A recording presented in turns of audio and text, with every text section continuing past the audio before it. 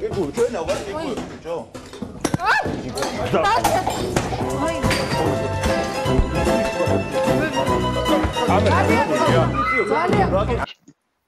Neff. Yeah. So you're going through a lot of regular talking points here, and I'm trying to find one I can jump in on and discuss about it. Yep. You know what I'm trying to say there. I'm running over my words here. And I was thinking we could go that diamond one with the C14 and diamond. Of course, I knew you'd pick that because that's the one you always go to. You somehow think that you can still find uniformitarianism in diamonds, and I find it kind of weird. But go ahead. Well, you were going on this spiel about how diamonds can't have contamination in them. Can't have. No, I didn't say can't have contamination. No, I said can't have carbon-14 in them. Well, why can't we know? Because carbon-14 is a bigger atom. Level. Why can't diamond be contaminated with carbon-14? Didn't I say because carbon-14 is a bigger atom than the atoms that make up the diamond? We have diamonds can be contaminated with things larger than carbon. Carbon-14 is not that substantially bigger than carbon-12 compared to some other things that we have contamination with. Okay, the problem is if it's contaminated, it wasn't contaminated in the sense of the word that we think of when we think of contaminated. The material was already part of the diamond when it was formed, because you can't get carbon-14 to go into a diamond once it's already diamond. Well, it's not going in. That's the thing. I was looking up a couple papers here of diamonds that are contaminated after the fact. You can get inclusion of other elements in the diamond. I know of two, and this is entirely besides the point of it. Right, two, which are super tiny atoms. What are those materials that are capable of? I didn't say they were super tiny atoms. They're not super tiny atoms. That's part of the point here. No, it's okay. So whatever egghead you think wrote something that says you can get a molecule, an atom bigger than carbon-12 to get into a diamond after it's already formed diamond is a moron. I wouldn't trust him with the keys to my car. So you don't like the answer, therefore he's just wrong and a moron? No, he is wrong. And he can't verify it because no scientist has ever pushed any materials like that into a diamond.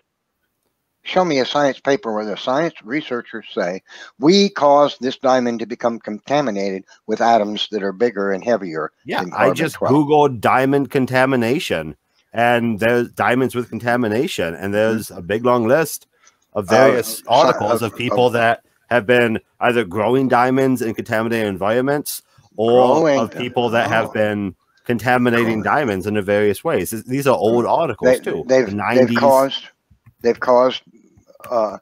Okay, so they were forming diamonds with other materials in them. Okay, that doesn't help you. And so, what scientist has ever shown that materials like carbon-14 are going to get into a diamond? And then you need to also show how the carbon-14 can remain in that diamond for vast age of time without decaying off. Yeah, I'm trying to get to that exactly. The pollution and stuff that can be entered into these various what scientist has said the radiation can enter the carbon-14 because carbon-14 right is a radioactive material. That's the whole point of it. Yeah, but didn't I just tell you though? Carbon-14 ain't going into a fully formed, well, you gave some terrible analogy of a giant. Well, expecting these atoms. Well, show us the science paper in which a scientist has shown that natural materials, atoms larger than C12, will naturally go into a diamond. And again, as I said, I'm looking at one here from Yale. I'm not going to try to pronounce that last name real quick. Share a link to the paper. And let's see, let me look at it, and I'll find the error in your thinking when you read the paper. Now, this is about diamond pollutions, and this is about pollution in diamonds in Zimbabwe, of diamonds getting impacted by the surrounding material. Well, okay, so how do they know? Diamond. How do they know how that material got in there? Was not already part of the diamond, the material that was the diamond when it formed, instead of got in there later? Because the pollution's a modern thing. Okay, so what material got into the diamond? I'll go through the paper then for you. Well, I'd like a link to it. I just posted it in the side chat. I don't have a wrench. I can post to the main, but I guess it's not a link. So Looking, I don't see it. it's in the I posted in the public and the private chat. So the private chat, the top chat takes a while for it to roll around, as you know. So well, let me look in the private chat. I posted it both places. So yeah, I think the problem with finding the refutations to your this particular example are twofold. One, I don't know what words to look up because I didn't study this sort of stuff. I didn't study gems. And two, I don't know if people study it that much because diamonds are used in an industrial level. People don't care if they're contaminated in some way, shape, or form if they're going like a saw blade or something. Okay, right? where does this article state what material was entered in, was found in the diamond, and how they know it was it got in there after the diamond was formed? Did I post the wrong article? Just a second, let me take a look again. Oh, this is an article about pollution from mining of diamonds, not pollution to diamonds. My bad. I posted the wrong article. Let me go find the other one. Okay. I had to reread it again. Hmm.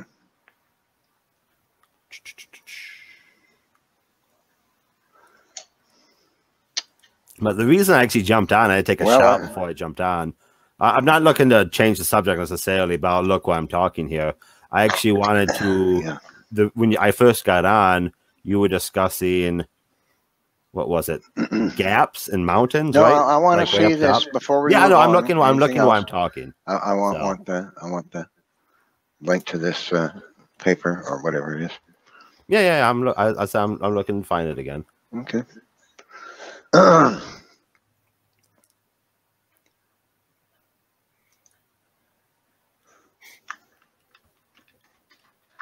Yeah, here's a article about diamond contamination. Well, let's see about essentially finding things that shouldn't be in diamonds due to breaks and cuts and stuff like that. And a fissure. Of course, that is an example of it, but you can get it's not like something growing in the diamond, but this is going down to a molecular level. This is not an optical level. That doesn't explain carbon-14 in diamonds. Carbon-14 can dirty the diamond the exact same way. I don't think this talks No, it can't get up into the solid diamond. It could be trapped in a fissure in a diamond. That's not the same thing as being in solid diamond. Sorry, it's not the same thing. I don't see how it's not the same thing, but okay. You got a crack. Yeah, I got stuff can get in the crack. Okay, not the solid diamond above the crack or below the crack or to the left or right of the crack. There it is. Okay, you can't get it in that way. All right. Again, it's not the same thing as being in the crack. I'm trying to post examples of contamination in diamonds. Okay. And your explanation that you just gave them off sideways. No, the explanation you just gave doesn't work. You're just telling me I don't. The explanation you gave doesn't work. Finding You're not stuff saying why it doesn't work. These scientists are saying because it's not the same thing. Contamination inside a crack in a diamond is not the same thing as being in the solid diamond. Duh. Okay. Again, we're running in circles into a brick wall here. Really? I mean, that doesn't work. Apparently you're not in the mood to talk. You're just in the mood. No, that doesn't work. It's just obvious. To complain and run over. No, it's obvious that doesn't work. Try something else. That doesn't work. You know what, Neff? The past couple of times I've been on here, I've had very little enjoyment from talking with you because you yell the same things over and over again. No, that's just not true. You gave a false argument. This is not a conversation. Hey, George. Hey, George. No, it's you. You gave an explanation that you can get stuff into a crack in a diamond. Okay, fine. Yes. That is an example of a crack in a diamond. We don't find the carbon-14 in cracks in diamonds. It's found in solid diamond. You have to grind the diamond up to get the carbon-14. I mean, to be able to measure it. Okay? It's not in a crack. Okay, a crack material being inside a crack is not the same thing as being encased in solid diamond. It's not. That's Okay, then I obvious. guess I have to. I can't imagine why you'd even offer that as an explanation. It should be so obviously. I mean, really. It's really hard to talk with you when you don't give people a chance to respond. Well, find another. Try another example. You're not letting other people communicate. Well, that one didn't work. No, I just want to. I want one. I want evidence of your claim. I don't want a false argument. That one's false. It doesn't work. Try another. Here's another paper, as I said. Characterization of carbon contamination under ion, Provide a link, please. Blank, blank, blank, blank, blank. It's a big link, but I'll give it. I'll throw it in the side chat. It's a link to the PDF. Okay. So,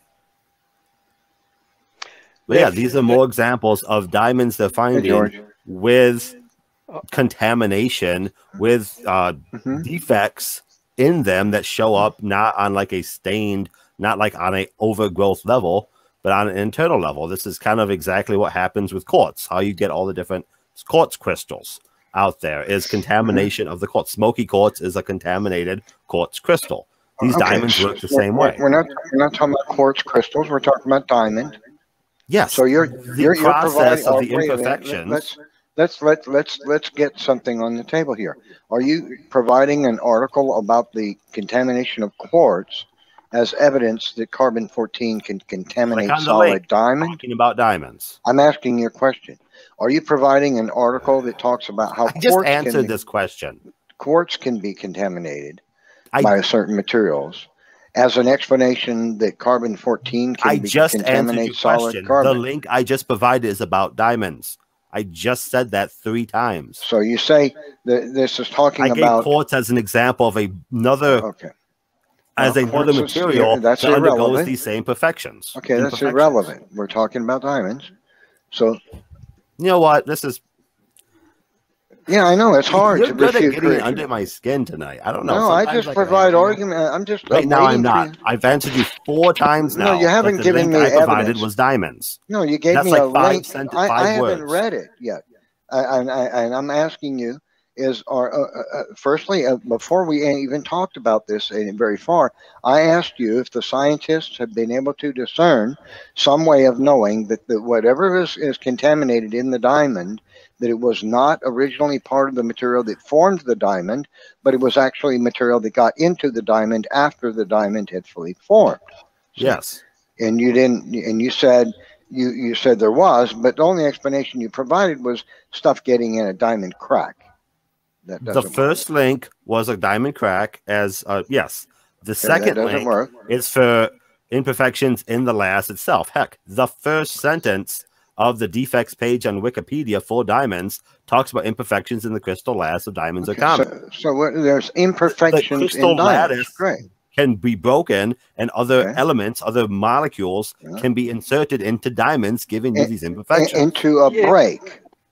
Not into a break, the crystal lattice itself, which is below the physical part of it. Into solid diamond. Yes. The first page of the Wikipedia article talks about this. Yeah, what material, and how do they know that it was inside the carbon and not stuck to the surface of it? Here's examples given the Wikipedia page: diamond. Nitrogen, boron, phosphorus, hydrogen, silicon, larger, smaller, all of this stuff. This is something that appears in crystalline structures. This is why crystals have variety to them. Now, how do they know that material got? That's just what I'm saying. How do they know the material got into the diamond after it is formed solid? Hydrogen, silica, nickel, cobalt, much larger, found in the crystalline lattice structure of these materials. Okay. Sometimes via growth imperfections, yes. Okay. So how did they get in? How did it get in there? And how did the scientists know that it got in after the diamond formed? Again, you read the article. You read what I'm saying. No. I'm not going to sit here and read a paper. Talking about if you know that I'm wrong about something, you should be able to explain the evidence in this paper to me instead of tell me just read it. You're wrong. That doesn't work for me. Okay, I'll try to explain that. If you have an imperfection. Oh, sorry, George. I was going to say, could I jump in for a second? Sure. The only thing that can penetrate a diamond after it's formed is light and radiation. Radiation can form carbon-14 from trace elements like nitrogen-14, which are found in diamonds. But the problem is this, Ogre. Carbon-14 decays around 800,000 times faster than the uranium can actually produce it from the nitrogen-14 that's in the diamond. And this is another thing. They say, oh, yes, but what if there was more uranium? Well, they found that you'd need 13,000 times more uranium to produce the carbon-14 that you need. And even in that instance, I think Dr. Baumgartner and Dr. Safadi have done the maths on this. They said even in that case, you would only add 0.0001% modern carbon into the diamond. Now, the AMS method can only measure to 3 decimal places. So the fourth decimal point, the 0.0001, would make absolutely no difference to the measured quantities of carbon-14 in the diamond. So unless, as Neff was saying, unless there were imperfections in the diamond, or those materials were in the carbon that was pressed under high pressure and heat to form the diamond, that there's no way you can get those other elements into the diamond after it's formed. So now we're changing. To me, it sounds like we're changing the subject, because George says, yes, you can get these imperfections into the diamond itself. But no, that's not what I said. This particular example, it doesn't work. You just said nitrogen can get into diamonds. No. Nitrogen is in the diamond. They are trace elements of the diamond. I think delta C13 is another trace element in the diamond. Okay, so it can get into diamonds, but you just don't like the idea of carbon-14 doing it. So this is to me, this is a different conversation from Neff's point. In the diamond, it was there to begin with. They are trace elements of the material that formed the diamend. Okay, because the way you phrased it sounded different from what you just said to me. But okay. Sorry, no. Look. I've had this thing on my chest for a while. Some time ago, I said Ogre claims to be a geophysicist, right? The reason why I said that is because I was on a chat where Erica was questioning Joseph Hubbard's qualifications, even though we actually posted these qualifications, yet they wanted to see his degree. Well, Ogre, I was being sarcastic, and I was saying, oh, Ogre claims to be a geophysicist. Show me your degree, Ogre. Do you get it? Do you get it now? So it sounded like you were being ruder than you actually were. Is that what you're saying? You weren't like trying to be mean. I was trying to throw the mud back at you guys. The mud that you throw at us, I was throwing back at you.